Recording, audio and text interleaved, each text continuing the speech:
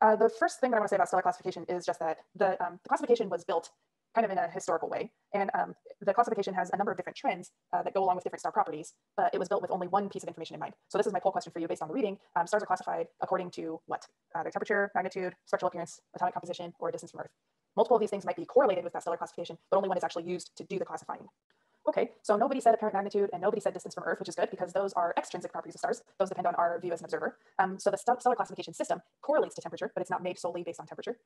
And it, in fact, doesn't correlate to atomic composition in the way you think. So the stellar classification system was based solely on spectral appearance. Okay, we do know that it correlates to stellar temperature. So again, a poll just to test your reading recall. I guess which way demonstrates the highest temperature. So the head of the arrow would be at the highest temperature. Okay, I see most votes for A, that the temperature is highest for the O-type stars and coolest for the M-type stars. That's exactly right. So the full set of classes is O, B, A, F, G, K, M for the stars. And then there's three more classes, L, T, and Y, but those are not stars. They're sort of objects that could have been stars, but they weren't massive enough to actually become stars. These are called brown dwarfs. So there's three spectral classes for brown dwarfs. But we'll mostly consider O, B, A, F, G, K, M. And there's lots of mnemonics that you might feel like using to keep track of these. I like this one. Your textbook has a couple that I think are not really fabulous, but this one honors the person who developed the classification system, Annie Jump Buchanan, by saying, our brilliant Annie found grouping by Kelvin meaningful. This is something a student from last year made up. I guess she didn't really group by Kelvin because, like I just said, she was grouping based on the appearance of stellar spectra. Nevertheless, it turns out that the classification system is according to temperature. Okay, so how do we classify stars based on their spectra? Well, let's look at a stellar spectrum and see what we notice, right? So if this was your job, if all these different rows each represent a different class of star, and you had to classify the stars, where would you start? Maybe you'd say, okay, it looks like there are some strong absorption features, some strong dark bands that occur at specific wavelengths, and so I'm going to classify the stars based on the strength of those absorption features. And that's exactly what Annie Jump Buchanan did. The original system went A, B, C, D, etc., based on, I think, the hydrogen alpha line, but then that was reformulated based on different lines by Annie Jump Buchanan later in a way that did correspond to the temperature of the stars. This is, let's see, one O-type spectra, and then we have 2B, 2A, and then two more of each F, G, K, and M. And something you might notice is that actually there's a lot of similarities between spectra across different stars, right? There's a blue line that's shared between the B-type stars, the A-type stars, and the F-type stars. That blue-green line is also similar for many of them. The red line is similar for many of them.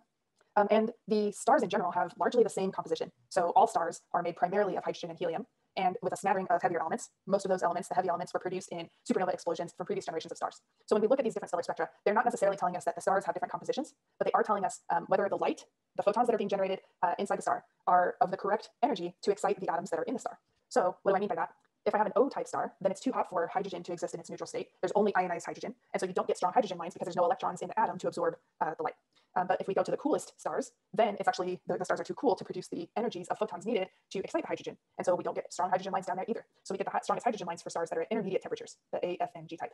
And so it's a bit complicated, and I don't expect you to remember all the rules, but you can find tables that lay out like this, what the most strong lines for each of the stellar classes is. The other thing I want to point out about this system is that there are these subdivisions for each class, 0 through 9. And so 0 is the hottest class, or star in each subclass, and then 9 is the coolest star for each subclass. So for example, O9 is just a little warmer than B0, which is warmer than B5, which is warmer than B9, and etc.